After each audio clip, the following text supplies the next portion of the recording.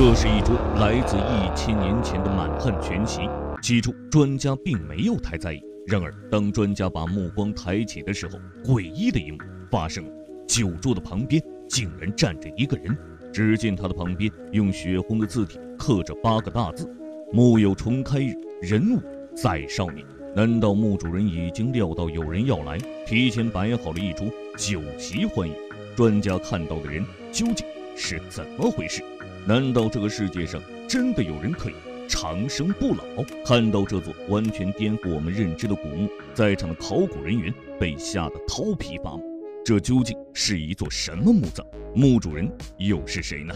保持你的好奇心，双击点赞，加个关注。本期视频为大家揭秘1000年酒席之谜。1989年，河北省宣化区下八里村，当地村民在自家庄稼地灌溉时，竟发生了一件奇怪的事情。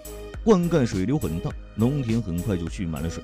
正当两人准备回家的时候，村民突然发现农田里竟出现了2个大漩涡，刚刚蓄满的水急速下渗，很快就没了踪影。村民上前查看，发现平整的地面已经被水冲出来了2个大洞。于是村民用铁锹向下打探，发现洞穴下面有砖头垒砌的迹象。于是村民将可能发现古墓的消息上报到了当地文物保护局。很快，一支考古队就来到了现场。此时，2座砖砌彩绘结构的墓门已经暴露了出来。看到这种情景，专家立马联想到了1971年在附近发现的那座命名为 M1 号的墓葬。当时墓中精美绝伦的壁画震惊了考古界，而 M1 号墓的墓门也是这样的彩绘砖砌结构。这是否说明新发现的2座墓中也藏有珍贵的壁画呢？在 M1 号墓中，考古队员清理出来了墓之谜。墓主人叫张世清，辽代归化州人，于辽天庆6年葬在此地。在当时，张世清家族在当地是名门望族。如今发现的这2座墓葬是否与 M1 号墓有关？考古人员经过研究，决定对新发现的2座墓葬进行抢救性发掘。M2 号墓位于张世清墓葬北外侧， M3 号墓位于张世清东南47米处。2座墓葬发掘工作同时进行。经过1个月的努力， M2 号墓首先暴露在考古队员面前。进入墓室，考古队员并没有发现墓主人的棺椁，而是发现了一个长方形木箱。木箱上写着汉繁2种文字。打开木箱，里面竟发现了奇怪的黑色颗粒物质。一桌来自1000年前的丰盛酒席，一罐1000年前酿造的葡萄酒，有酒有肉。这一桌丰盛的1000年美食究竟为何人准备？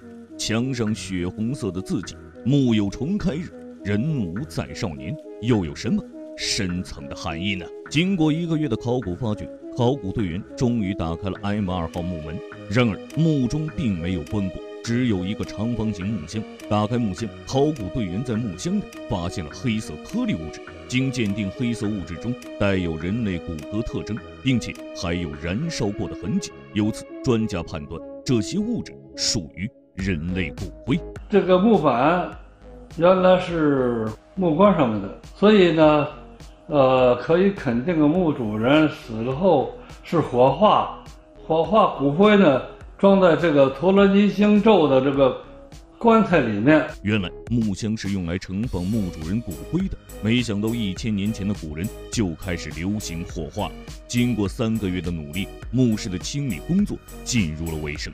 考古队员在墓室的底部发现了墓志铭。根据墓志铭记载，墓主人叫张公佑。通过墓志，考古队员判断 M2 号墓的主人和张世清属于同一家族。1989年底，考古队员对 M2 号墓的壁画进行了清理工作。6角形的周壁绘满了壁画，东南壁一幅背经图，表现出墓主人生前修习佛理的生活场景。西南壁的背茶图作为今天研究辽代饮茶习惯提供了宝贵的素材。然而，让考古队员感到惊奇的是墓室的凿井，因为它采用放射状圆形画法，绘制了28星宿图，黄道12宫28星宿，是古代中国天文学家为观测日月五星运行而划分的28个星区。早在4、5千年前，中国就开始天文观测，并积累了大量的文献资料。古人把人世间的一切看作是一个整体，认为星空的变化关系着地上的吉凶祸福，认为人世变迁、灾害和天气都可以从天象得到预兆。黄道12宫，也就是如今的12星座，古人把星象图绘于墓顶之上，是为了灵魂在另一个世界仍能看到生前所在的人间，从而荫庇后嗣，并有朝一日可以顺利返回人间。此时 M3 号墓的墓门也被打开了，沿着满墙精美壁画慢慢向内深入，在前世与后世之间，一道木门挡住了他们前进的脚步。令人意外的是，这扇历经1000年的木门上竟然上着一把封闭完好的铁锁。正在大家讨论该如何打开木门的时候，一位考古队员在木门的上梁上发现了一把钥匙。打开木门，看到眼前这一幕，在场的所有人都被吓得瘫软在地上。你敢相信这是一桌来自1000年前的酒菜？起初专家并没有太在意，然而当专家把目光抬起的时候，诡异的一幕发生了，酒桌的旁边竟然站着一个人。仔细看才知道，原来是墙上的一幅画。不知道墓主人是何种心态，画像中的自己拿着酒壶往酒桌上的酒杯里倒酒，在桌子对面的墙上还用血红的字体刻着8个大字：木有重开日，人无再少年。供桌上摆满了精美的瓷盘、瓷碗、油灯、水壶，就像是一桌等待开席的丰盛晚宴，甚至保留着当年的姿态和色泽，一切鲜亮如新，仿佛时间定格在了1000年前的辽代。经过考古队员仔细辨认，在供桌上除了秋梨、葡萄、枣子、水果等，还有板栗和干果，以及各式烹饪好的美味佳肴。在古代交通不便捷，保鲜技术也十分落后，葡萄等水果如果远程运输，能保存下来几乎为零。因此，墓中出土的葡萄等水果应该是宣化当地产的。中国的以往发掘中发现的只有葡萄籽。M3 号墓中出土的这串近1000年的辽代葡萄，是中国目前为止发现的唯一一例古代葡萄实例。为什么这样一桌丰盛的美食能够如此完好的保存近1000年，连盘中极易腐烂的水果都还基本保持原本的模样？然后器物和食物啊，能保存下来，跟它的环境也有一定的关系，就是一个湿。桌子上呢放这个盘和食物吧，上面都有一层水，那盘子上面都是一层水。就我们现在夏天下去，那上面的水珠都往下掉。除了丰盛美食，考古队员还在墙角发现了一只密封的鸡腿瓶。经国家文物鉴定中心检测，鸡腿瓶中还存有1000年前葡萄酿造的葡萄酒。M3 号墓中出土的这瓶葡萄酒，改变了中国葡萄酒酿造一直只见于文献记载而不见实物的情况。考古队员继续在墓中寻找墓主人的信息。在摆满菜肴的木桌后方，一座砖砌长方形棺床上，考古队员发现了一具柏木棺箱，棺箱底部已经腐朽，四面用墨书写满了陀罗尼经咒。工作人员小心翼翼打开棺板，棺箱内首先映入眼帘的是2套血帽衣物，还有整齐的人形碎片。经过辨认，2套衣服中各有一具人形草偶。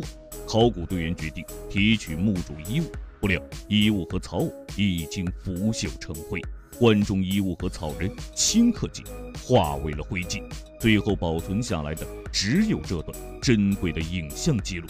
M3 号墓埋葬的究竟是什么人呢？在棺床前方供桌下，考古队员发现了一块墓志铭，揭开盖板，墓志与盖板之间还放置着几枚铜钱。